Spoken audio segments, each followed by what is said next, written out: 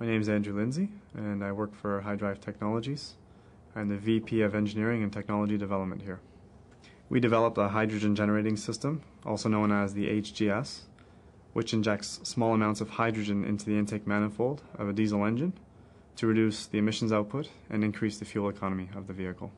It increases the efficiency of the burn process. Typically, a truck going up a hill, you'll see him depress the throttle and you'll get a lot of black smoke coming out of the stack. That's actually unburned fuel. So what we're trying to do is maximize fuel usage by creating less soot or unburned fuel and putting that into traction power into the road. The hydrogen acts as a catalyst to the burn process and therefore allows us to draw more energy out of the diesel during the burn. The integrated management module will sense the operating environmental conditions of the engine and adapt accordingly to ensure we get maximum benefits from the system.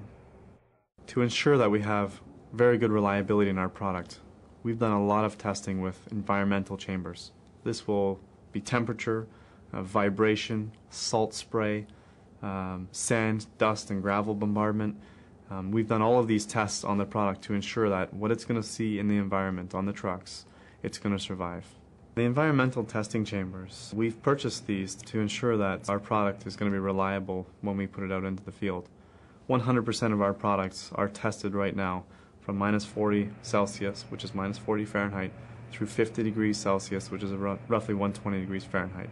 What this does is weeds out infant mortality. So, if we have a unit that is going to fail, it's going to fail within the first 24-hour period that we have it running. We'll be able to catch all those in-house before they ever make it to the field. Vibration from the road is actually quite severe to any application on a truck. And we understood that we needed to test our product in extreme vibration conditions to ensure it's going to survive. So we actually have a vibration table in-house that will output 6,000 pounds force of energy. What this means is when we actually mount our unit to the vibration table, we are actually vibrating it to the same frequencies and amplitudes that are seen on the road by trucks. What can go wrong with the HGS? Well, we've designed it with minimal moving parts, redundant safety systems, and also integrated many features to absorb any vibration or shock from the vehicle. Although reliability is important, safety is critical to HyDrive.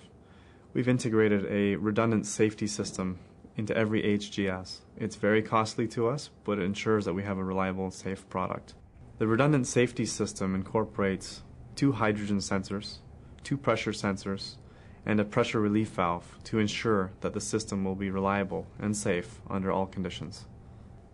The HGS is designed to run off the charging system of the vehicle. We only draw up to 350 watts in extreme cases when it's -40 out, as we need to provide a certain amount of heat to certain components to ensure that we have this unit operational at that temperature.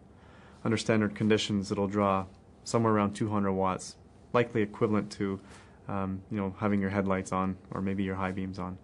The HGS is equipped with various heaters to allow it to operate at -40. A good example of these heaters would be on the LCD display that you have. The LCD needs to be heated at -40 so you can still read it, as it is a crystal display and it has a liquid in it. The heated gas line is unique because it's a very smart system. The heating cable itself is specially developed for our application on this voltage, basically the battery voltage of the truck. And what happens is it only demands heat as it's required. So the colder it gets, the more current it will start to draw, and only for each section as well. So if there's one section that's really cold, it'll draw more heat than a section that's already warm. When the truck is shut off at nighttime or at a service station, the HGS will wait a certain amount of time before it goes to sleep. And when it goes to sleep, essentially it draws almost no current at all. We've integrated Bluetooth connectivity to the HGS, so the fleet or the independent operator can view or monitor how the HGS system is doing. What this allows them to do is walk by the unit, download the data, check and make sure that it's been operating properly as they would expect it to be during its life on the truck. The operator will only have to fill the unit every 45 to 50 hours with 2 liters of distilled water. This system is actually semi-automated, so essentially he plugs in the hose, puts it into his container, and it will draw the water in automatically. The system will stop the refill when it's full. There's no chance of overfilling it. Over the last few years, we've been doing a lot of design work to ensure the reliability of this product is going to be top-notch.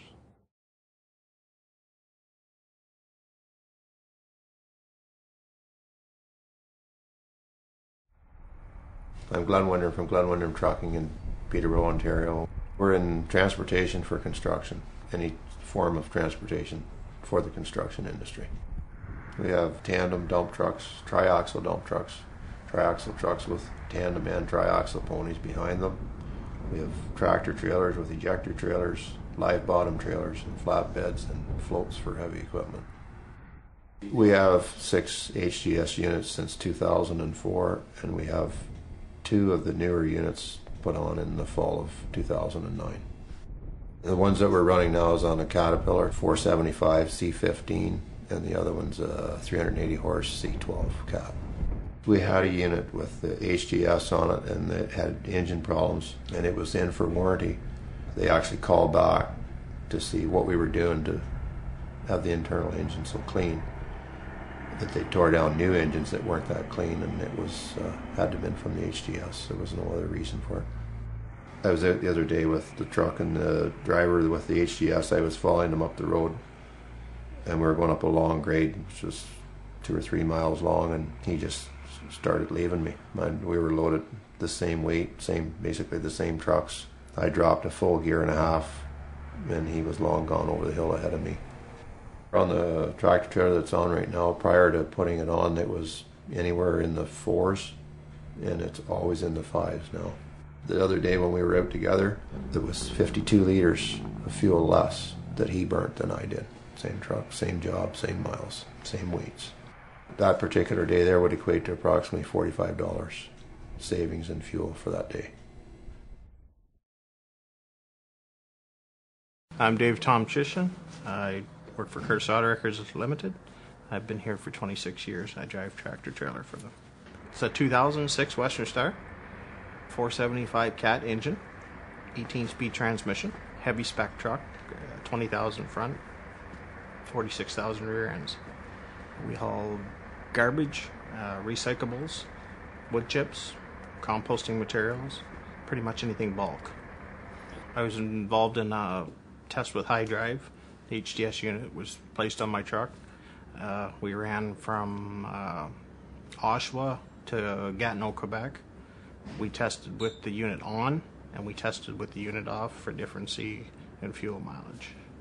We all fueled at a specific spot, and we all left from the same spot. We'd pull up, we'd fuel the tanks to a certain level. They'd test them for temperature, both sides. We'd check mileage when we left in the morning, and the mileage at the end of the day. On the average, I had a 13.5 miles per gallon improvement. I don't find it any difference in the cold weather or warm weather. I find there's a little bit more power on the hills, and fuel mileage is still about the same. I've driven this truck since brand new, and it's got almost 700,000 kilometers on it now, so I know when it's making a difference, and I find that it pulls better anyway. I fill the unit myself with distilled water. I usually do it every day when I fuel my truck. With the HyDrive on there, we put them on there for fuel mileage, so the idea is to keep it filled up and running so you're getting your fuel mileage difference, the whole idea of it.